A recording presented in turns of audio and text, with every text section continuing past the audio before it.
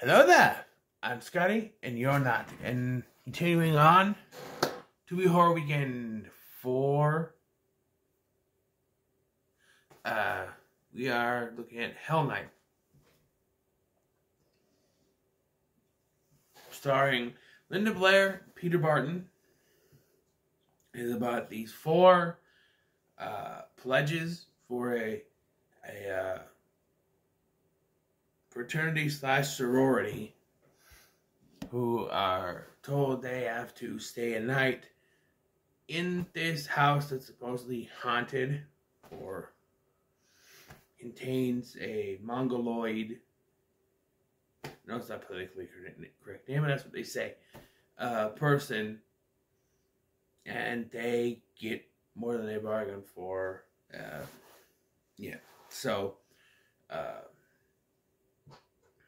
So I heard about this movie from Drum Dums. I was watching one of his streams and he was talking about this, and I was just like, why am I gonna find that somewhere? I looked it up to buy the Blu-ray, but I found it on Tubi. And I thought, why not just watch it on here? It was a candidate for a Tubi Tuesday, but we're gonna watch it here. We're gonna talk about it here in Tubi Horror Weekend 4. That's Roman numeral. That's why I keep doing that. Linda Blair, fresh off the success of The Exorcist and the flop of Exorcist 2. She is playing the character of Marty. She's one of the four characters, along with Seth, Denise, and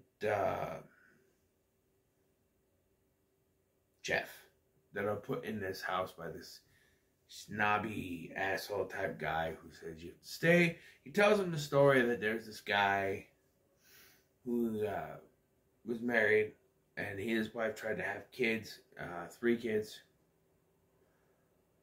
and the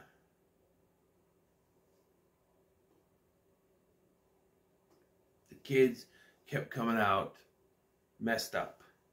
It was like 2 sons and a daughter, I think. Andrew and Morris were the other 2, the 2 boys. Father went nuts, killed his children and his wife and then himself. But police couldn't find the body of Andrew anywhere. So they say that to this day, Andrew might still live in the house somewhere. So our 4 main characters are put into this house to stay there for the night. And if they survive, then they're in. So once they get in there, they basically pair off. You have Denise, which I think is her name, pairing off with Seth. She keeps calling him Wes for some reason.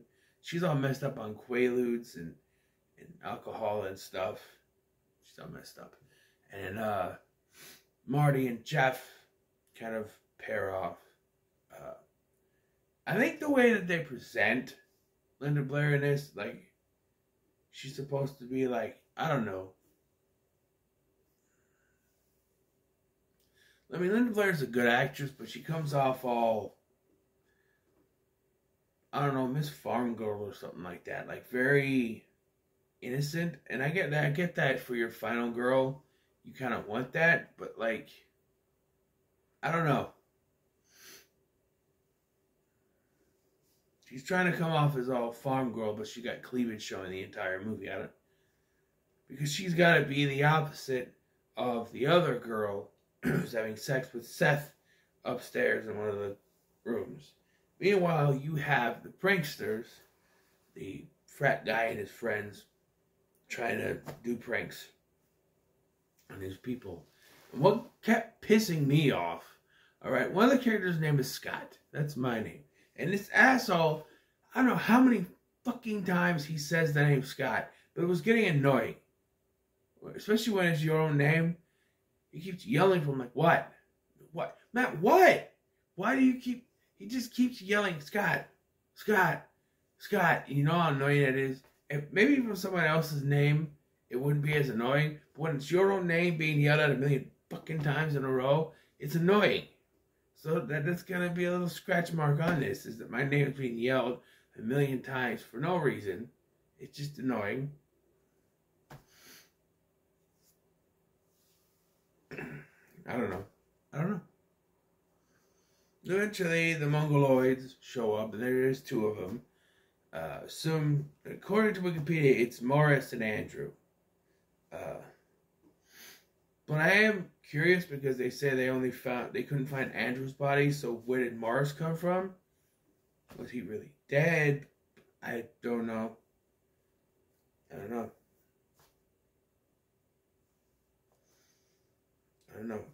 Also, the score. I get what they were trying to do with the score, but for some reason it just comes off as very screechy and annoying. I don't know how many times I had to turn down my sound.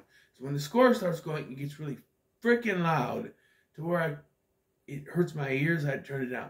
But then when they start talking again, I turn it back up because I can't hear them.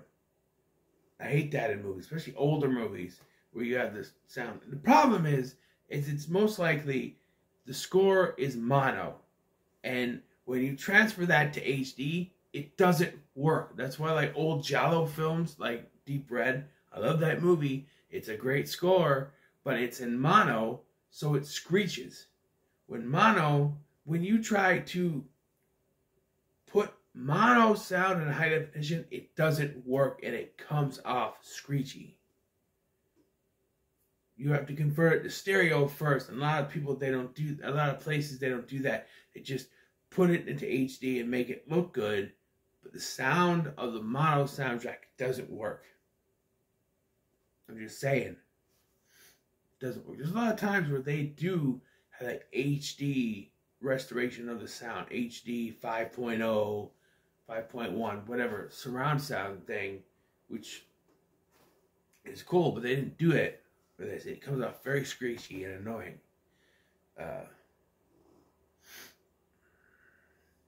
There are some decent kills, and it's the final kill when the Mongoloid guy, either Andrew or Mars, I'm not sure which one it is, they didn't really specify. She's driving the car, and she gets skewered by the fence, but they keep on pointing that earlier, like, oh, hey, you try to climb, but you'll be missing a nutsack, and then when Seth tries to go over it, he kind of almost gets skewered. You know, there is a lot of scenes where they're just walking around this place trying to figure out what's going on. That can get a little boring. Also, Seth disappears from the movie for a while because he runs off to tell the cops. Of course, this is a horror movie. They don't believe him. So he's just able to take a gun to the police station to go back. He steals a car. And he goes, I'm going to call the cops. He goes, do it! Because he wants them to show up. But they don't. And I don't think it's because he didn't call the cops. I think it's because there was nowhere for the cops to go. Like, he stole the car. He stole the car from this guy in the middle of the street and then drove off. He didn't really, I don't know if he really told him where to go. I don't know. But, yeah. Peter Barton, if you don't know, was in Friday the 13th, the final chapter. He would be in that after this, actually. It's 81, that was 84. So, but, yeah, I thought he did a decent job. He was like the male character, the main male character, trying to hit on her, and she's like, wrong bed, and he's like, I think they do eventually hook up, but he's supposed to be the normal sweetheart, final girl type character, so they don't do that, but you never know. Overall, I thought this movie was okay. It's not, I don't know, I might watch it again, give it another chance, I don't know. Will I eventually buy it Blu-ray? Well, it's Scream Factory, so I might, but I don't know. It's some of those movies I get the idea to buy them again. Like, say, My Bloody Valentine. When I first watched it, if you watched my review, I didn't particularly care for it. Now I think it's a good 80s slasher. It came out the same year as this. And so maybe my opinions will change on it. But for now, I'm going to give it the middle of the road. There are some good things in it, but it just didn't impress me, too much. But, it's not bad. It's the middle of the road. So far, there's 2 middle of the road movies, ladies and gentlemen. But what are your thoughts on Hell Knight? Comments below. Be sure to like, share, and subscribe. Thanks for watching. I've been Scotty, and I'll see you in the next one.